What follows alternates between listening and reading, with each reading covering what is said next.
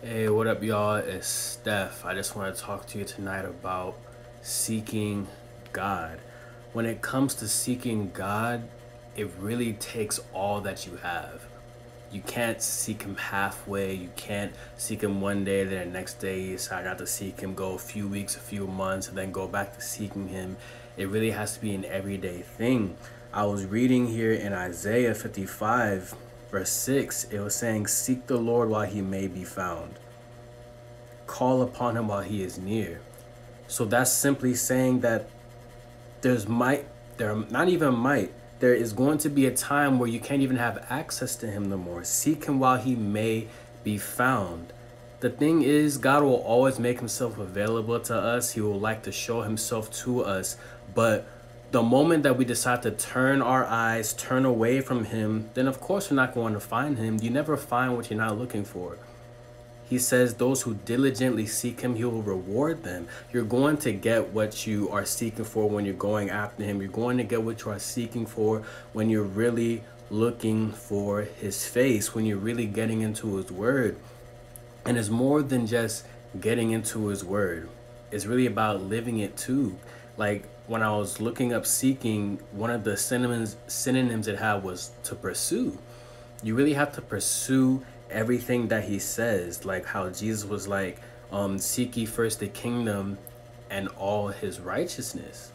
You have to pursue His righteousness, everything that's right about God, everything that He has said, everything that He has done. We have to pursue that in our everyday life. He will always make Himself available to us. And even if we go astray, it says there in Deuteronomy, it says, "But from where you are, if you seek me with all your heart, with all your soul, you will find me." A lot of people are saying that, there can't be a God because I tried and I couldn't find Him. He didn't show Himself to me. Of course, you're not going to believe that there is a God, especially if you haven't found Him, if you haven't sought after Him. Like it's just like with just anything in life in general. If you don't find something, if you don't see something, if you haven't experienced something, there's no reason for you to believe it.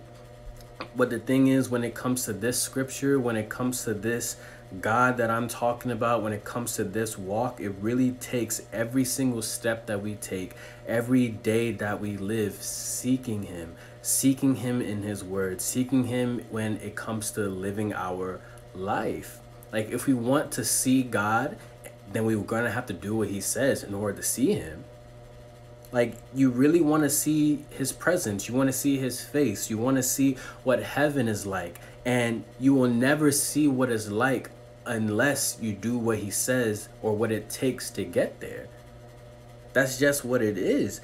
And like it says, "Seek the Lord while He may be found." Listen, y'all, there's coming a time where to get access to Him will seem impossible. Like as long as you have breath in your body, you can go after Him, you can seek Him. But the moment you go, there's no trying to get it right, there's no trying to figure it out. Now is the time, especially with everything that's going on nowadays. They're trying so hard to limit your access to God. They're trying so hard to limit your access to the gospel. They're trying to limit your access to the word of God. Like, yeah, we got our phones. Yeah, we have the Bible app. But with everything that's around us that's distracting us from it, there's just so much that's going on in this world, in this life, that is causing us to not even look towards God. Right now is really the time to seek God. We got to get into the word. We got to pray. We got to have worship. We got to do everything that involves God. The moment that you decide that you're not going to involve God in your life, you're not going to involve God in your decision, you're not going to involve God in your thoughts, you're not even going to consider God, that's when you give way to the enemy to take you. That's when you give way to fall away. And then next thing you know, he deceives you to believe, oh yeah, God wasn't really there for you. Of course He can't be there for you if you're not going to be around Him. Like imagine if, let's say I have my daughter, right? And like by this time she probably like grown up and she goes and do whatever she wants. She's not even around me. She don't even let me know wherever she's going. and she like hurts herself or something happens to her, and then she blames me. Like, yes, I am her father. Yes, I'm supposed to be her protector. But if she doesn't not only just make me aware, but if she doesn't follow what I say, if I told her don't go to that place, or if she doesn't even decide to have me be in a position to where I can be there for her, then how is it my fault? We really want to blame God for decisions that we make. We really want to blame other people for decisions that we make. Everything that we decide, God is only going to judge us for it.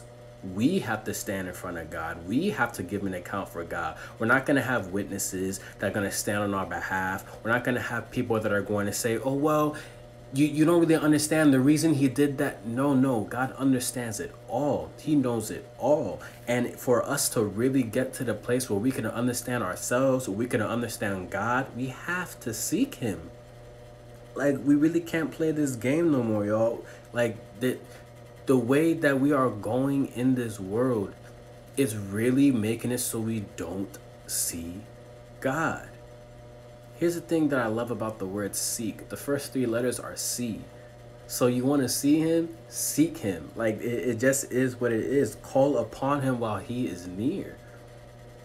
Like, he's right there. We like to say, oh, he will never leave us nor forsake us. Yes, he'll never leave us. He's all around. Like, that's just who God is. But you have to call upon him. Like, in times when you feel like you're not going to make it, where you feel as if, things are just going rough, and you don't call upon him, then of course you're going to reap whatever you sowed. That just is what it is. And like I'm saying, it is what it is a lot because that's just what it is. Like, when God says something, it has to be that. And we hate that. We hate that certain things that we do reap a certain reward or reap a certain consequence. It's because that's just the way that God put it. He said it there in his word. Like, there's going to be repercussions to the things that we do. There's going to be consequences to the decisions that we make. That's just the way that it is. And then in the same way, we still want to blame God for it. We can't. Let's try to understand why he's saying what he's saying. Let's try to understand what he's saying, as a matter of fact, because we can read scripture and just take it on a very surface level. We can read scripture and not even fully comprehend why he's saying it or even really what he's trying to say. There's a lot of scripture in here that it might say something and you might take it for something that is not. Because going back to the seek ye first the kingdom and all his righteousness, and all these things will be added unto you. We like to say that, but before he said all that, he was talking about worrying. And the thing is, yes, he's talking about worry, he's talking about anxiety, all that type of stuff. But I really think the main thing he's trying to say is, what are you focused on? Are you focused on your clothes? Are you focused on food? Are you focused on social media? Are you focused on everything else that this world has to offer and not the kingdom of God? Not his righteousness? Not everything that he said that you should do? Not everything that he said that you should be about? Like, come on, let's really get real. It's more than just being all worried and being scared and everything like that. You wake up in the morning, are you thinking about God, or are you thinking about a message that popped up on your phone? Are you thinking about God, or are you already thinking about what you're going to say to this person because you still have some beef with them? Are you thinking about God, or are you worried about what you're going to eat for lunch? Are you thinking about God, or are you thinking about everything else? Like, this is something that I'm trying to really discipline myself on. I wake up in the morning, I have to have my mind on God. Because if I don't have my mind on God, then I'm not going to seek him. And then I go the rest of the day, and then I'm going to go to sleep the same way that I woke up, not with God. It can't be that way no more, you guys. Like, we really want to see results in our life. We really want to see God move in our life. We really want to see God actually take control and see him show himself strong in our life. Then we must seek him and all his righteousness, not 50% of his righteousness, not what we want to agree with, not what we want to see, but it has to be everything that he says. Like, if you're dealing with a person, if you're in a relationship there's this thing called deal breakers, right? It's either all or nothing. Even outside of that, when it comes to us having to make like a contract or something like that, when we're making a contract, we have to abide by everything that it says. The moment that you break it, it's finished. So when he's talking about seeking all of his righteousness, we got to abide by everything that he's saying. We can't say, oh, well, that part of scripture is not for me. Then who is it for? Who is it for if it's not for you? Like, you might not understand it at that point, but at some point in time, it's going to really make sense. At some point in time, it's really going to show itself to you. And the problem that we have nowadays, we don't want to own up with what we know within ourselves is wrong. We don't want to own up to it. We don't want the accountability. We don't want to be able to say, you know what, yeah, I really shouldn't do that, because we love it so much. We love it so much. We don't want to let it go. The reason that we really can't see full change in our life is because we don't want to change. We all hear the quote, be the change that you want to see. That just, yeah, it is what it is. You have to be the change that you want to see. You can't expect everything around you to change before you do. Some of us really don't want to change. We have to change, and by starting to change is us seeking him. Seek first the kingdom of God. What does the kingdom of God look like? What is in the kingdom of God? How should I live in the kingdom of God? And seek all of his righteousness, not what I think is right, not what I think is okay, not my own righteousness. It says our righteousness is like filthy rags to him. Yeah, other people might look at our righteousness and be like, oh yeah, Steph is a good dude. Yeah, Steph does this, Steph does that. He does everything right. But yet in my heart, with what I'm thinking and when it lines up with what scripture is saying, it's not right. It's just not right. And like, the last thing that I'm going to say, when it comes to his righteousness, it's his righteousness. What he says is right. Like, God is just. That means he's always right. He's always right. And the issue nowadays, when like somebody is like preaching something, or if like a fellow brother or sister in Christ comes to us and tries to call us out on whatever we're doing, we immediately like to be like, oh, well, that's just not something I'm comfortable with. That's not something that I want to do. Why are you trying to force me to do this? Why are you trying to make me think this way? This is my relationship with God. Yes, it's your relationship with God, but it's the same God.